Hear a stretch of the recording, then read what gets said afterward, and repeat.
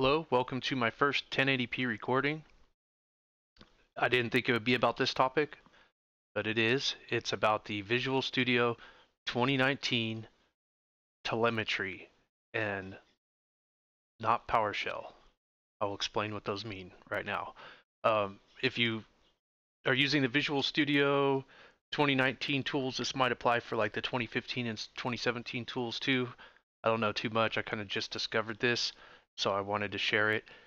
That Windows Microsoft, surprise, surprise, may be tracking you in yet another place. So here's a quick way to potentially disable that. So if you go in here like I do, I don't really use the Visual Studio editor personally.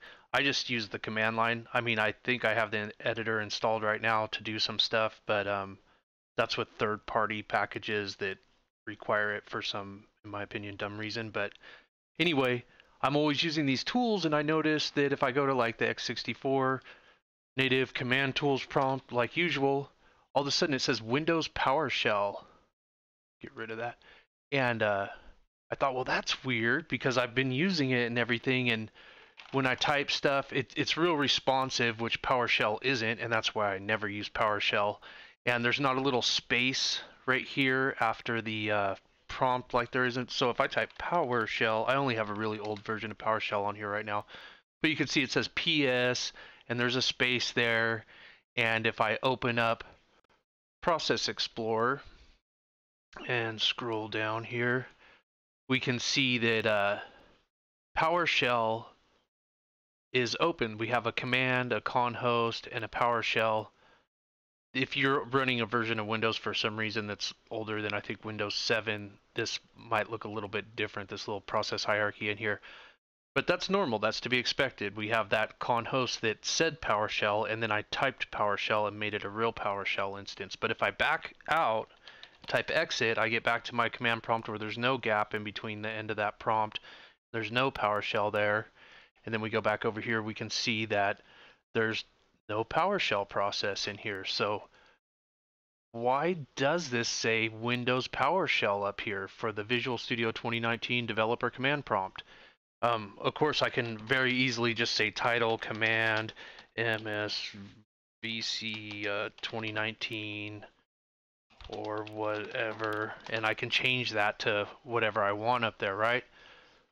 But anyway, I started digging in and searching through the batch files that fire up this prompt of like, what is going, are they like changing it to PowerShell, you know, like what's the deal there? If I restart it, I have it right here, a little shortcut to it. So if I click this, watch real quick, it says native tools command prompt, da da da da da, and then it switches to PowerShell. Like it's, what it's doing is it's calling like a little PowerShell script in the background somewhere, and then it's switching back to the regular old CMD command prompt, which I prefer, but it's leaving that title set to Windows PowerShell. So anyway, like I said, I was grepping through the batch files, and I was looking for different, you know, PowerShell or whatever, little, just basically looking for the keyword PowerShell.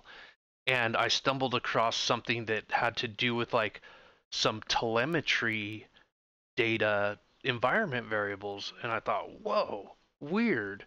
So it's using PowerShell apparently based on this to send telemetry data every time I open a developer command prompt, which I don't think is cool.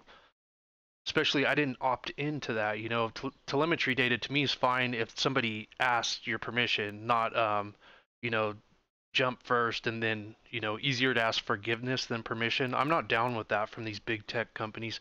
But anyway, all that aside, after doing a little bit of research, what you can do, I mean, that basically, finding that info right there told me, it, just looking at the script, I could tell that if I just set the flag that it, trying to think about two things at once here, that it would obviously probably disable it. I double checked it by looking online, and that seems to be the case. It's supposedly an undocumented feature, I guess. So I'm going to go into my advanced system settings here and click on environment variables. And I think in Windows 10 this might have finally, they might have changed this interface a little bit, so it's a little nicer looking, a little easier to navigate. But if I go down, so what I have here is I have the variable, and I just put a little underscore in front of it to effectively disable it. So it's vscmd underscore skip underscore send telemetry, one word. And then you set that variable to 1 to just basically enable it. And I'm going to click OK and OK and OK and close this. And then I'm going to restart this. And you saw how it said Windows PowerShell. Now if I restart it, it says X80 or X64 native tools command prompt for Visual Studio 2019. So now it doesn't say PowerShell. It skipped running that PowerShell script which attempted apparently to send telemetry data in the background, and just by enabling that that set Visual Studio CMD whatever it was, skip telemetry or skip send telemetry, by setting that to 1 right there in the global environment is how I did it. So anyway, I just want to share that with you if you're one of the few people like me that likes to use the command line tools and does not like to be tracked. Thanks a lot.